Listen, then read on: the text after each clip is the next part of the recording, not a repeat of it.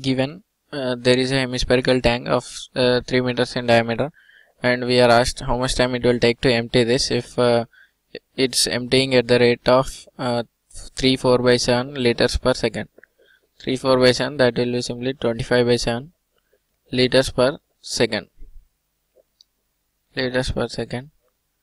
So first, to find the half of volume, we need to find, so half of volume of tank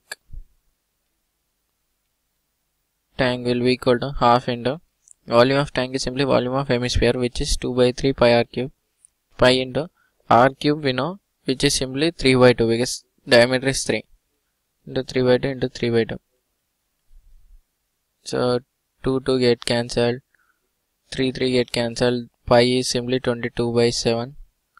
So this 11 times 11 into 9/7 into 4, that is 28. 99/28. This is a half of the volume. Now this 99/28 volume by time t is given as 3 into 4/7, or otherwise I can tell it in another way. Let's say it takes t time to empty.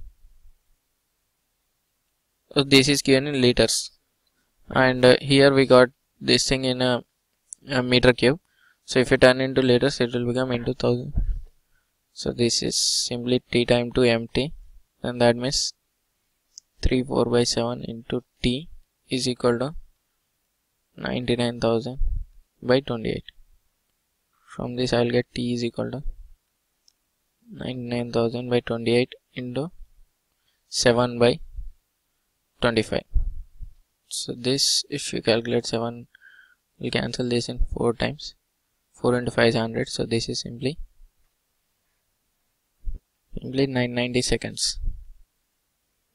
Or if you write it in minutes, it will become equal to 16 into 60 plus 30, so 16.5 minutes.